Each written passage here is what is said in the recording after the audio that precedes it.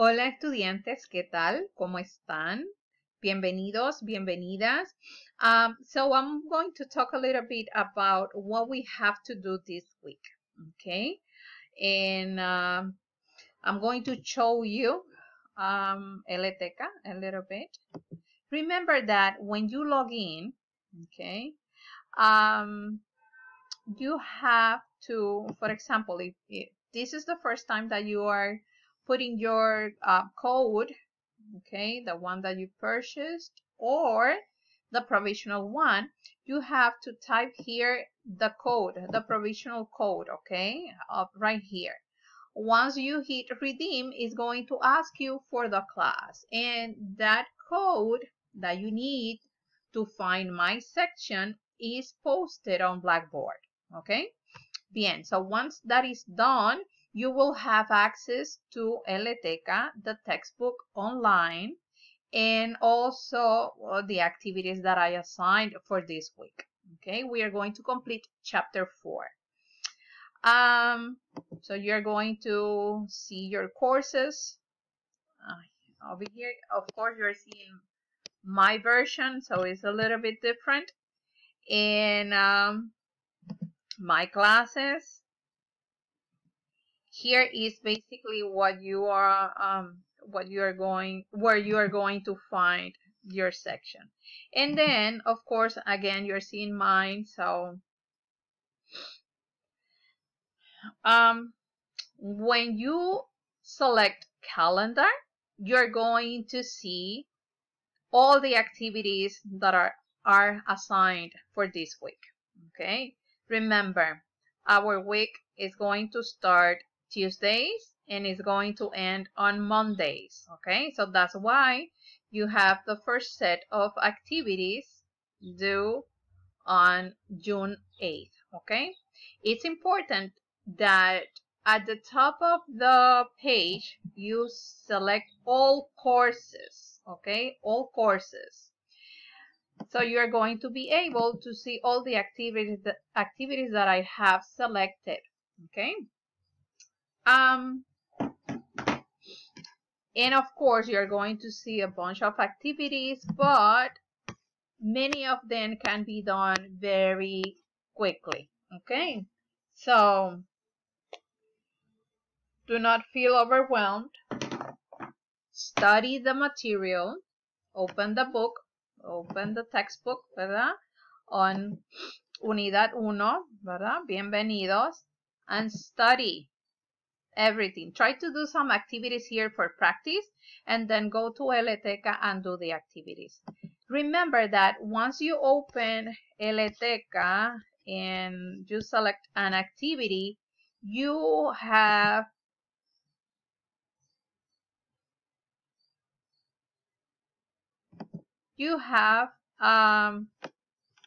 three chances to do this activity. So my suggestion is, if you want to get a good grade, do not start opening them and answering without not knowing what you're doing. Okay, my suggestion is complete the textbook, some activities from the textbook, and then come over here and put everything into practice. Remember that at the end what we want is to develop a linguistic competence. So try to avoid completing these exercises with your book open. Challenge yourself, okay? Use these to make sure that you are memorizing the information, okay? And once it's done, let's say, let me answer this incorrectly. Once that is done, you can go back, study, and try to get a better score, okay?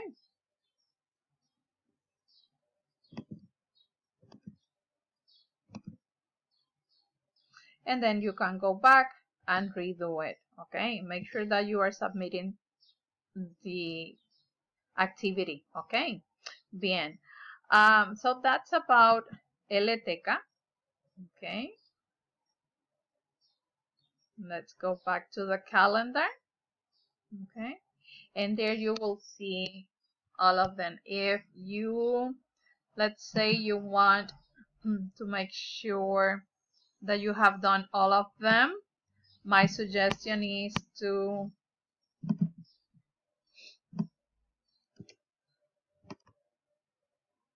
go to this part that is going to say LTK, right? And then there you will see all the activities that you have to complete, but also make sure that you select the online workbook, okay? Because then you have other exercises there. So that's why I'm telling you, go to the calendar. There you will see everything together, okay, at once. This is another way to access the activities. Bien, now let's talk about the book and the activities that we have to complete for this week. So this week we're going to learn some basic material. We are going to say hello, we are going to say goodbyes, we are going to make introductions, give your age, and say where you're from. Ask others information about themselves. Identify, use some common professions, and express dates and phone numbers. So we are going to learn the numbers. Okay. And for these kind of activities, what I want you to start doing is paying attention to the images. Remember, we're going to start decoding. And one way to start decoding is paying attention to the pictures. Okay, pay attention to the pictures.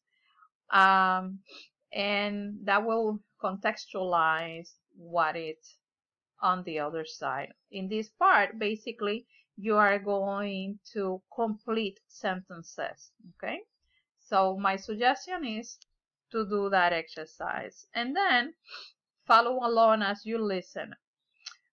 To be able to hear the audio, remember that you have to go to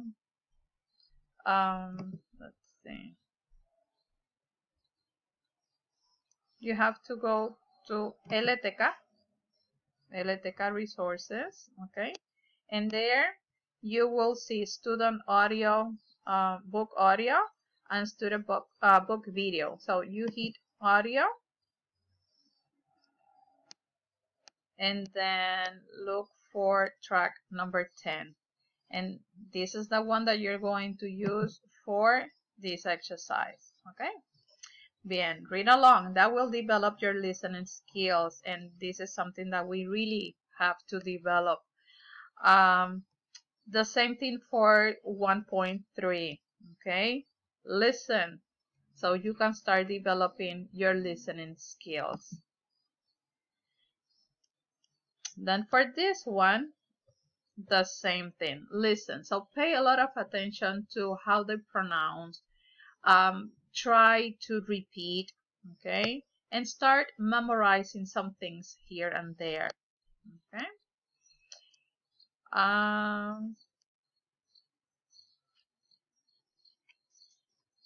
This is about true or false after reading those expressions. And then in this one, again, more reading, more listening. So go back and try to complete the exercise. So you are training yourself to develop that listening skill. I'll be here. These are very important. ¿Cómo se llama él? ¿Cómo se llama ella? ¿Cómo se llama? Remember, in this case, we're talking about another person, okay? If we're talking to that person specifically and we are asking that person, what is your name? Then, ¿cómo te llamas? Pay attention how it's changing. ¿Cómo se llama él? Because it's about another person versus ¿cómo te llamas? Okay. Bien. Here you will see that kind of interaction. Okay. Memorize the questions and the expressions. Hola, me llamo, and then you put your name. Me llamo Marilyn. ¿Qué tal? And then the other one. Hola, muy bien, gracias. Yo soy Eva. Y este es Carlos. Pay attention. She's using soy. Soy. Make connections with things that you know. So, for example, you are acquainted with soy. If you go to a Chinese restaurant or a Japanese restaurant or a Korean restaurant, they are going to have soy sauce. So, since you know that, make connections. It will help you to recall the word when you need it. Okay, and that's how we record information in our long-term memory. Okay, so hola Carlos, ¿qué tal? And then muy bien, encantado. You see, Carlos is saying encantado because he is masculine. Okay, and he feels delighted. Muy bien, encantado. And then he is asking, ¿estudias aquí en la universidad? Remember, he is asking her, okay? ¿Estudias en la universidad? And then when she is replying, she's saying, sí, estudio. Pay attention how it's changing the verb, okay? In English, you will see those changes, for example, in the third person. For example, to run. I run and she runs. To talk, I talk and she talks. It's the same thing here. We're going to start seeing some changes when another person is doing the action. So if I do the action, my action usually is going to end with an O. So that's why we have estudio. Okay, estudio. And eventually you will see hablo. Hablo español. Okay. Bien. In this section, there you have more structure and more vocabulary. This is the structure that I'm going to be expecting for voice thread, the writing activity, but also the quiz. Nothing else. Okay. Oh, because I learned this other word and I want to use it. Not now, because I want to make sure that you have learned what we're learning, okay? And then at the end of the semester, maybe we can start adding other stuff, okay? But not for the quizzes, not for the final, not for the activities, okay? So this is what I'm going to evaluate. This is what you have to memorize, okay? A ver, so again, hola, ¿qué tal? ¿Qué tal estás? And pay attention. Here we have two forms, the informal and the formal, okay? So the informal is going to be used when you're talking to a friend, when you're talking to your family. But then the formal is going to be used when you're talking to people that you don't know, especially clients. It's very important to treat your client in a respectful way. So you want to show them that you're using the formal approach, okay? So you can use, of course, buenos días, buenas tardes, and buenas noches in an informal setting, but it's expected in a formal setting, okay? And you can say, hola, soy, again, the soy sauce, or you can say, hola, me llamo, and then you say your name. Me llamo Marilyn, soy Marilyn, or the one that I was teaching you at the beginning of the semester. Mi nombre es Marilyn, okay? Bien. So here you can say soy or me llamo, and you can use it in the informal setting as well as the formal one, okay? And then if you want to introduce someone, these are the expressions. Mira, este es Dan. Mira, ese es Juan, okay? Mira, esta es Jenny, Okay. Versus, mire, le presento al señor. Mire, le presento a, ¿verdad? Now you are introducing another person. If you want to respond to a presentation, you can say, ¿qué tal? In a formal setting, it's expected, it's necessary to use encantado, encantada, ¿cómo está? O mucho gusto. Okay? These are expected. Can you use them in an informal approach? Yes. In an informal setting, they can be used. Okay? Now, if you want to say goodbye, adiós, hasta luego, hasta mañana, hasta pronto. See? After that, you can practice here, ¿verdad? Activity 1.4. And then start thinking how you can introduce another person, okay? To the professor or to another friend, okay? Bien. In the next activity, then we have vocabulario of nationalities, okay? And it's important that we start recognizing those nationalities. Here, what you are going to do is basically identify the country, okay? And once it's done, I urge you to do it without looking at anything. Just try to identify what you don't know, and then you open the book again, find some responses at the beginning of chapter 0 and take a look what you're doing wrong and then what can be improved. Okay, so that's to identify the countries. And then in this section is to identify nationality and learn nationality. This is presented in a way that you can start producing vocabulary by knowing some elements and then classifying everything. Okay, pay attention. When we say Estados Unidos, for the nationality, we don't say Americano or Americana. It's politically incorrect because, as I think I mentioned before in this class, Estados Unidos is part of the continent. Estados Unidos is not the continent, okay? So,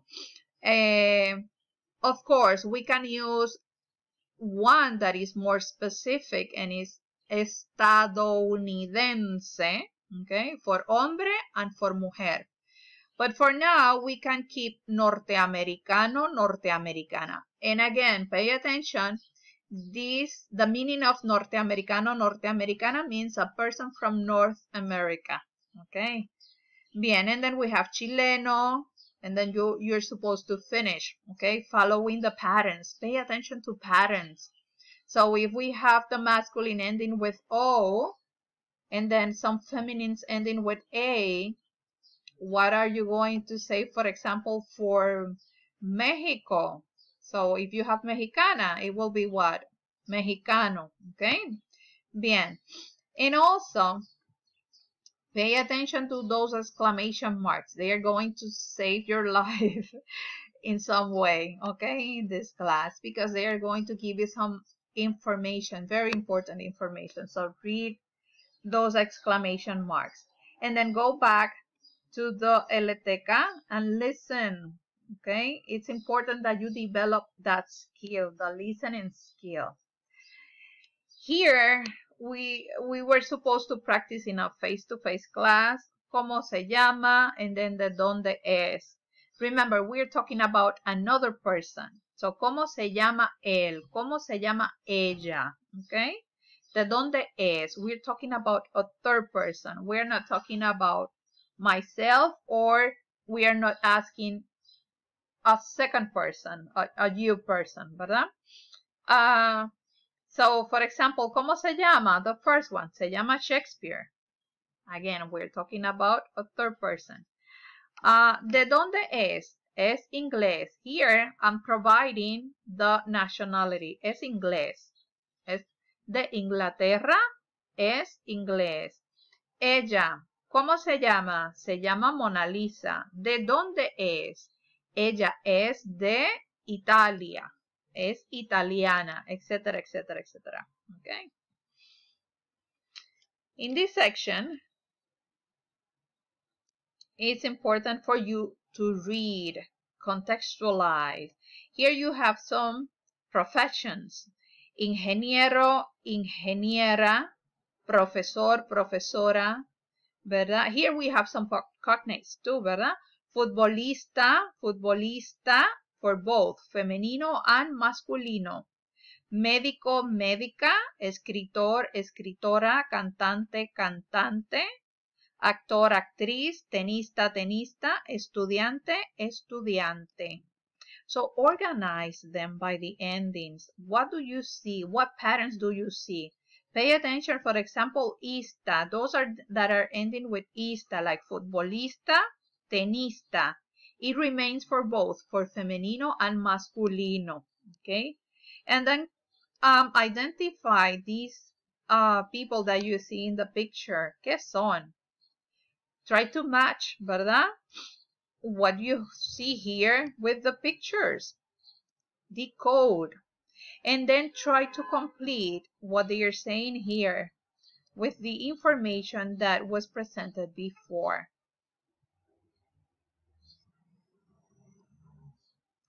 Now, whenever you see these blue boxes, those are extremely important for this class. This is the information that you really have to memorize, okay? Again, here we have the exclamation marks and it's giving you more information about, in this case, los apellidos, okay?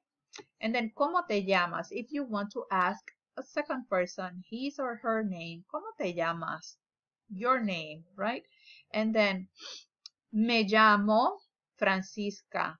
Again, you can say soy Francisca or mi nombre es Francisca. ¿De dónde eres? Soy de México, soy mexicana. Here in the first part, I'm giving the origin. Pay attention. We have the soy sauce and immediately after the soy, we have de, which is expressing from. If you don't have de and you keep soy Mexico, then that person becomes Mexico, okay? And we cannot have that because it's changing the idea. The whole idea is changing. So you need to say soy de México. Besides that, in the question, we have de dónde eres. So keep the de in your answer. And then, soy mexicana. Now you don't need the de because you're not saying the origin. You're saying the nationality, okay? And then, ¿dónde vives? Vivo en Puebla. Vivo en la calle Reina. Vivo en la calle 10, okay? ¿Qué haces? What do you do? Soy estudiante. Soy means I am, ¿verdad? Soy, I am, soy estudiante. You can use the yo, which is I, or in Spanish, we can avoid the I, okay? And we can avoid the yo, okay? And by saying soy, everything is implied. And then you have a complete sentence. Here, listen again. Pay a lot of attention to those listening activities so you can start developing the listening skills. And then the numbers. Play the audio and listen. Listen to the pronunciation and study them. Okay?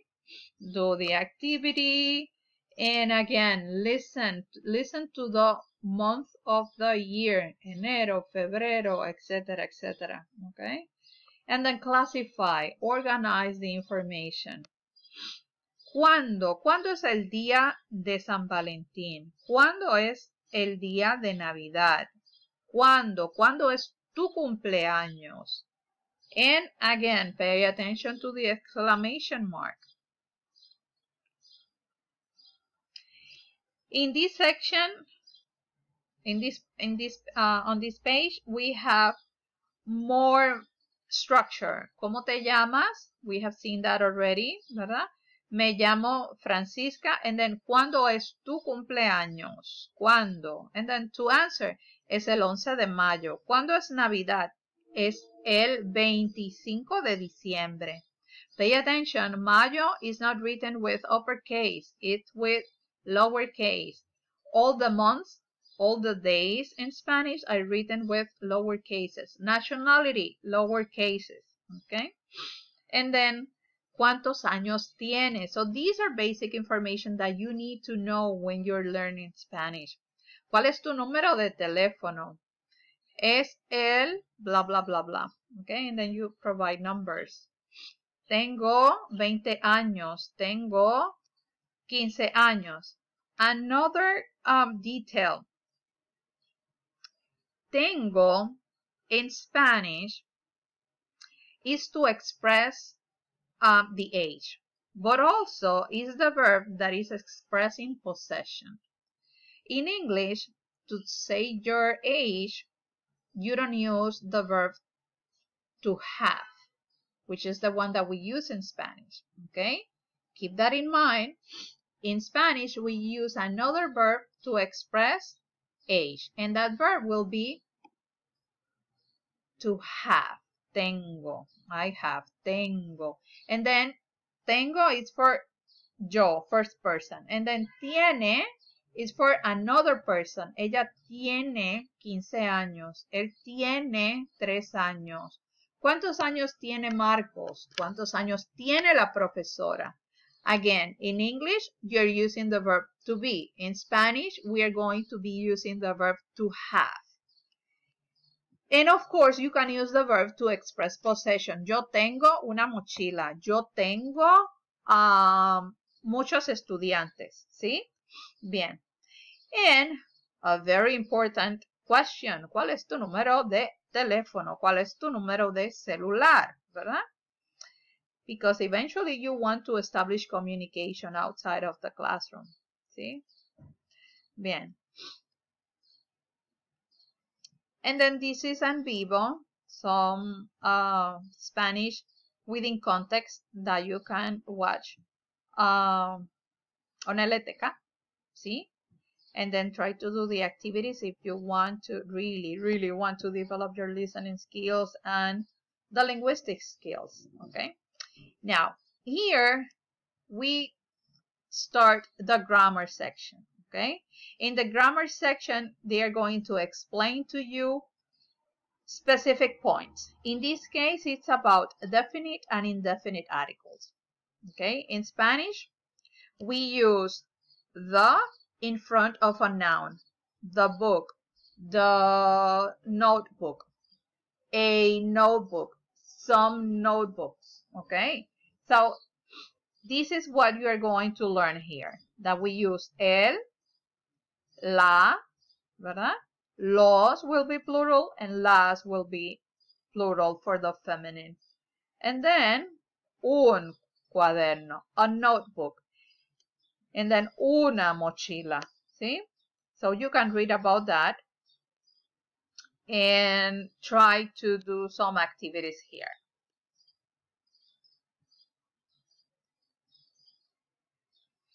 Another verb that is extremely important is this one. I. H-A-Y. Okay, that's the pronunciation. I. Remember, the H in Spanish is silent. Hay una mochila. So I can ask you, ¿qué hay en el salón de clases? ¿Qué hay? And then you can reply by saying, hay un lápiz. Hay una computadora. Hay unos estudiantes. Remember, I means there is, there are. Okay? And another extremely important verb is ser. Okay? Ser.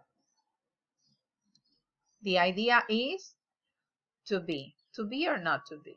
We are going to be using ser to express nationalities, origin, and to define.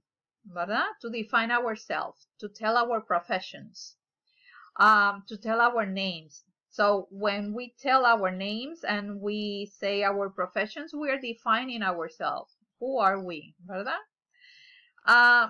So yo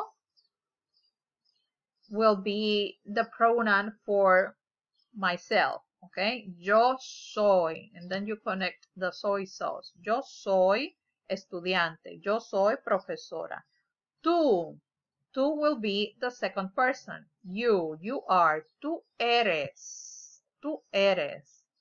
Usted. Usted es. And remember, tú and usted, they mean the same thing. It means you. What is the difference? One is formal and the other one is informal. Okay. Tú is informal. Okay. Bien. And then él, ella, he and she, él, ella es. Nosotros, if I'm included in a group, I will be saying nosotros or nosotras. If the group is all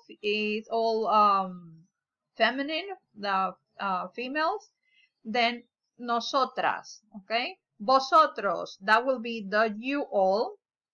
Is mainly used in Spain, not in America Latina. In America Latina, we use ustedes for you all. We keep that one for formal and informal. Okay. And then we have ellos, ellas, they. Okay. Masculine, ellos, or a mixed group. And then ellas, all feminine. Okay. There you have some other explanations. And then yo soy, tú eres, usted es, él, ella es. Pay attention. Usted and él y ella, they share the same conjugations. See? And then nosotros somos, vosotros sois, ustedes y ellos son. They share the same conjugation again. Here you have some other explanations that I want you to read. And this activity. Remember, for this activity, we're talking about Pamela. So we are not using the yo form. We're talking about her. So we should use the third person form, which is ella. Okay. So esta es Pamela. And then you keep using the ella form, okay, of the verb said. And over here, the second part, it's about nosotros. So this person is talking about nosotros, but eventually is going to start talking about specific members of the group. Okay, so keep that in mind. And after that, you can do some of these activities if you want. Remember, I strongly suggest you to do them so you are familiarized with the material before going to Eleteca and try to complete some activities there. And then here we have two more verbs. We will have llamarse, and then we have tener. Okay, study them, study how they behave. Okay, acá llamarse is the infinitive form. It's the basic form of the verb. In English will be to be called, or another example of an infinitive in English will be to run, to eat, to sleep. Okay, those are infinitives. Then you conjugate the verb. You're limiting the verb to a specific person. I sleep. Okay, I eat. She eats. When you do that, you're conjugating the verb. You can see this once you use the verb to be in English, because you see all the perspectives conjugated. For example, I am, she is, you are, etc. And then you will see all those changes. In Spanish, you're going to start seeing that every time that you're talking about yourself, the verb usually ends with an O, and tú with an S. Tú te llamas. And then usted without the S. Usted se llama. Él se llama. Nosotros nos llamamos. Vosotros os llamáis. Ustedes se llaman. Y ellos se llaman. Every time that we have double L, we pronounce J, the double L as J, ¿verdad? Me llamo. ¿Cómo te llamas? Me llamo Alberto. ¿Cómo se llama ella? Se llama María. And then we have the verb tener. Finally, this is the last part. Now, remember that I said in English you use the verb To be, in Spanish, we are going to be using the verb tener to express age. Okay, to express age. Yo tengo 15 años. Yo tengo 20 años. Yo tengo 30 años. And then tú tienes. Usted tiene. Ella o él tiene. Nosotros tenemos. Vosotros tenéis. Ustedes tienen. O ellas y ellos tienen 15 años. ¿Sí? Remember, without años, then the idea here is possession. I have a computer. Tengo una computadora. Tengo un estudiante. Tengo un lápiz. ¿Sí? Bien. Then you can complete actividad 1.7 and start creating question. Practice. Okay? Practice how to create questions. How do you say, how do you ask? ¿Verdad? How do you ask someone's name? How do you ask someone, how old are you? What is your name? What is your origin? What do you do? Okay? What do you have in your backpack? ¿Qué hay, verdad? ¿Qué hay en tu mochila? Bien, jóvenes. So I think this is the material that we have for this week. At the end of the chapter, you're going to find a list. Oh, you have Sabor Latino, of course, which is something that you must read, okay, to develop your listening skills. And then at the end,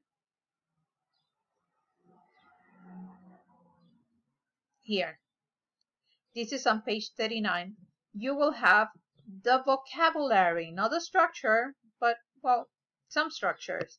The vocabulary, okay, here. So my suggestion is go to this page regularly and study it, okay? Try to find the best way for you to learn, to memorize, okay? Bien, so that's all for now. Hasta luego. Chao.